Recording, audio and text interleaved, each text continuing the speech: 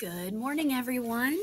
We are here this morning for our read aloud of the week, and we are going to continue on with our Seymour Simon books, which are nonfiction. And remember, as we are looking through the text, we're going to really pay close attention to the photographs and also to the text to learn what our author is talking about and to really figure out what kind of information we can learn from the text. So last week we read about dolphins and about penguins. And this week we are going to read our same author, Seymour Simon. And today's story, we're going to learn some facts about dogs. So it says all about puppyhood, their 5 senses, types of breeds, and more. So those are just a few things that we're going to talk about today with dogs. All right, and at the end, you will have your writing assignment, which will ask you to write at least 5 facts about dogs that you learned from the text, and then 2 additional questions that you still have. So as I'm reading, I want you to really pay close attention to the photographs and to the text and figure out what kind of new information you can learn that you might not already know about dogs.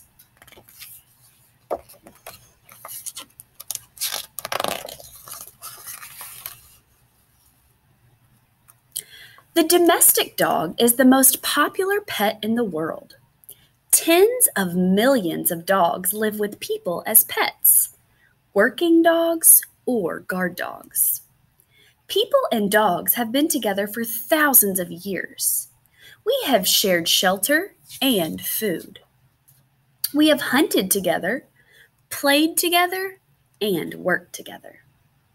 Scientists believe that dogs developed from wolves that had learned to live close to people. Eventually, 5 breeds of dogs emerged: huge guard mastiffs, wolf-like dogs, sheep-herding dogs, greyhounds, and pointer dogs used for hunting. Today, there are more than 400 breeds. Despite their differences, all dogs, from the tiny Chihuahua to the Great Dane, belong to the subspecies Cantus lupus familiaris.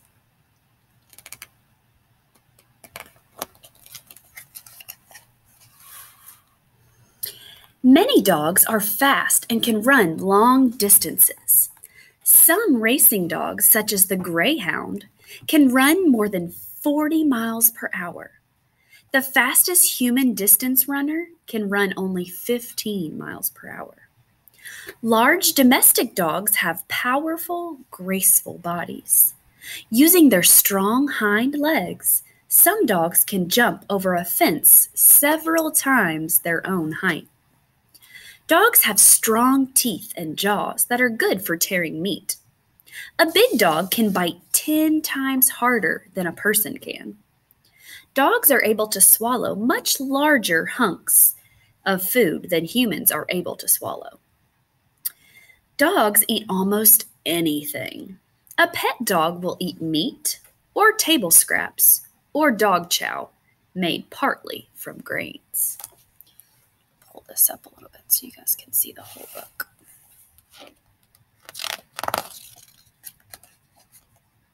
Dogs have 5 senses, just as we do. But dogs are much more sensitive than we are. A dog can identify a friend from a stranger just by sniffing. You have 5 million smell cells in your nose. A German Shepherd or a Bloodhound has more than 200 million smell cells in its nose. A bloodhound can follow an animal's or a pet or a person's odor trail hours after it has been made. A dog can hear noises that are 4 times farther away than the noises you can hear. That's why a watchdog barks before you hear any noise. A dog can hear a dog whistle easily, but you can barely hear it. Dogs' eyes are very sensitive to movement. If you stand still, a dog may not notice you, but an insect that moves in the grass will attract its attention. Dogs see mostly gray tones, but they can see some colors, such as the color red.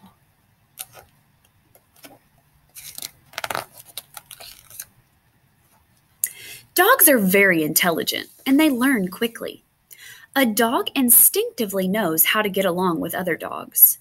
In a pack, dogs have ranks. The leader is the dominant dog, or boss. The others are submissive dogs, or followers. Pet dogs usually behave toward their human owner the same way that they would behave toward the boss dog. When dogs meet, they sniff each other. Sniffing lets a dog know all about another dog, its age, gender, male or female, and rank. When a boss dog meets a follower dog, it shows dominance by raising its head, ears, and tail. A follower dog shows submission by crouching down or rolling over on its back. Dogs don't use words the way people do. Dogs use different sounds, from angry growling to happy barking to upset whimpering, to express their feelings. Learning dog talk will help you understand whether your pet dog is hungry or wants to go out for a walk.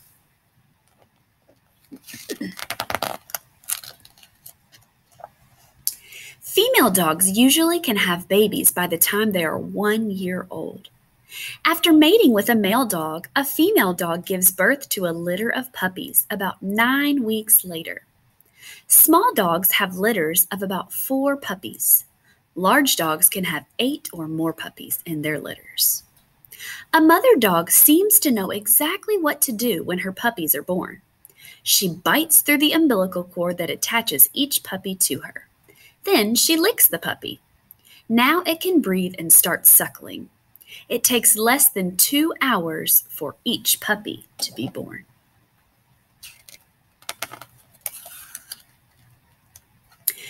Puppies are born both blind and deaf, so that means they can't see or hear when they're first born. For its first week, the puppy just suckles and sleeps. At 2 weeks, its eyes open.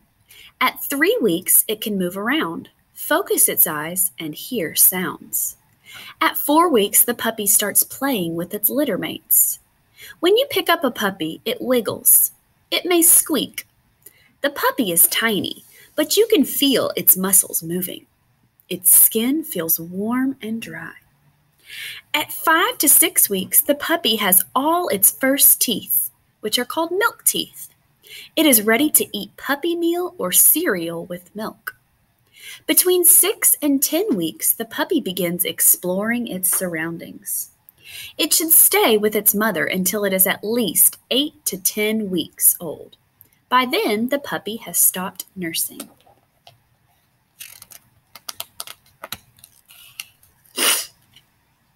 Of all the dog breeds, hounds may have had the longest ties with people. That means they're the closest to people. Hounds were the earliest hunting dogs. People bred them to hunt by sight or smell. Sight or gaze hounds, such as the greyhound and Saluki, can use their keen eyesight to spot game from a long distance. Long-legged hounds are also great runners and can run down swift animals.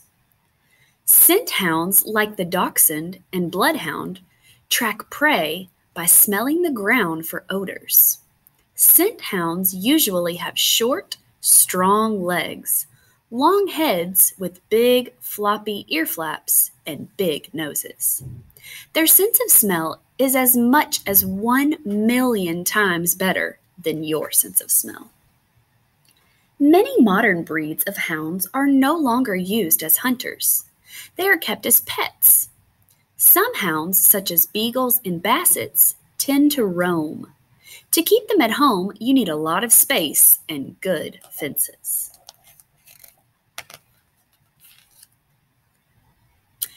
Sporting dogs usually have keen senses of smell and sight, so that means they're really, really good. Different breeds of sporting dogs range in size from small spaniels to large setters, pointers, and retrievers. Spaniels are intelligent, small to medium-sized dogs that make excellent pets. They have long noses and, like scent hounds, they have big, floppy ear flaps. Spaniels locate and retrieve, and they are also used to flush birds from their hiding places in tall grass. Different kinds of spaniels do different things.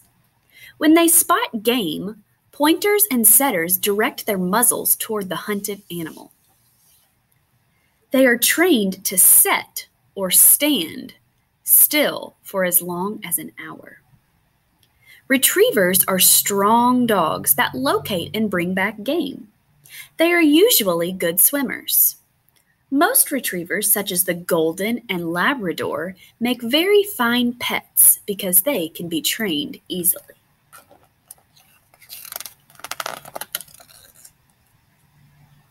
Terriers are small, lively dogs that were first bred in the British Isles. They were used to hunt burrowing animals such as rabbits, foxes, and rats. Terriers were so popular that many European artists painted them. They were also mascots in British military units.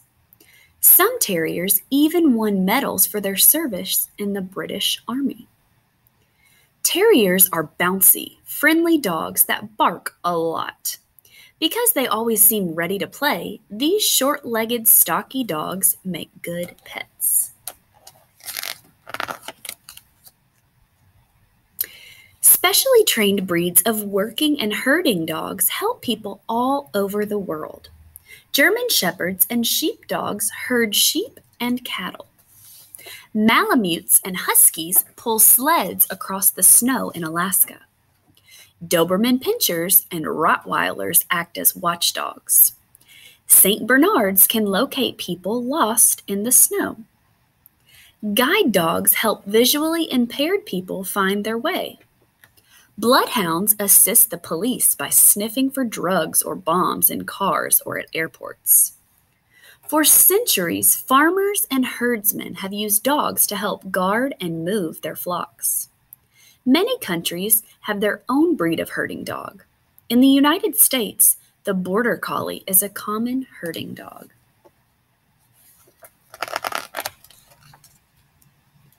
Non-sporting dogs are as different from one another as you can imagine. They range from the friendly Dalmatian with its white coat and black spots to the deeply wrinkled Shar-Pei or Chinese fighting dog. The Chow Chow has a blue-black mouth and tongue. The Bichon Frise is a fluffy white dog. The Bulldog looks tough but has a gentle manner. Still another is the Hassa Apso, a watchdog and a symbol of good fortune in Tibetan temples. Poodles are one of the most popular non-sporting dogs. They are intelligent, good-natured, friendly, and very loyal. Just what people look for in a pet. Because their curly hair doesn't shed but keeps growing, poodles have to be clipped regularly. Poodles vary in size. Standard poodles weigh as much as 70 pounds. Miniature and toy poodles can weigh less than 10 pounds.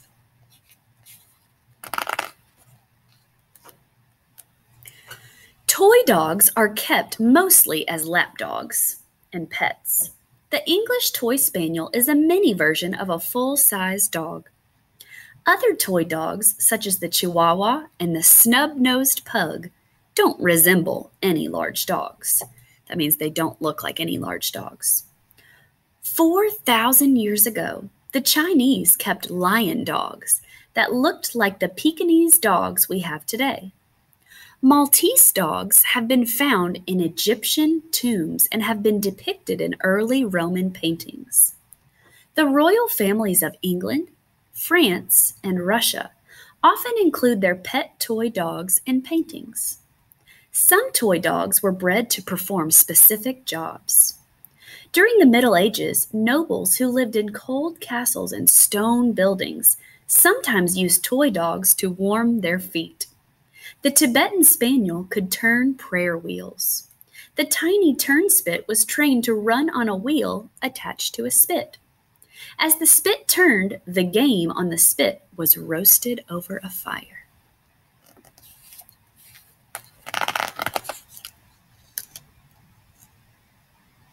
Mixed breed dogs, or mutts, are all kinds of shapes, colors, and sizes. Sometimes mutts are even friendlier and better tempered than purebreds. They may also adapt more easily to different surroundings. A mutt is a very special dog. No other dog is exactly like it. When you adopt a mutt as a puppy, you usually don't know who its parents or grandparents are. Sometimes you can tell how big a mutt will become by the size of its paws. Dogs have different personalities and behaviors. The way a dog is raised and trained also affects its personality and behavior. A dog doesn't have to be a purebred to make a wonderful pet.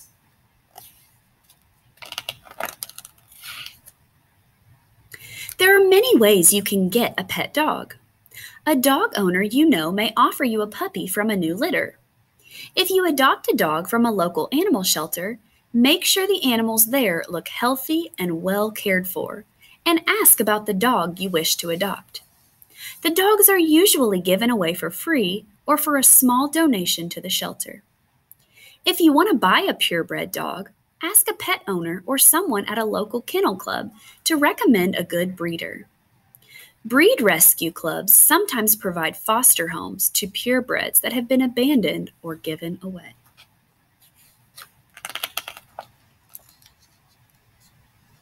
A puppy needs someone to care for it, to feed it, train it, walk it, and pet it. A person needs to spend a lot of time building a good relationship with a puppy. You should get a puppy only if you or someone in your family can do all of those things. Dogs need a great deal of attention and care, too. They have to be fed, groomed, walked, and trained. Some dogs need lots of room. Some dogs can live in small apartments. It's up to you and your parents to decide whether you have the time to care for a dog and whether you have the room for it. If you do decide to adopt a dog, you will have more than a pet. You will have a lifelong, loyal friend and companion.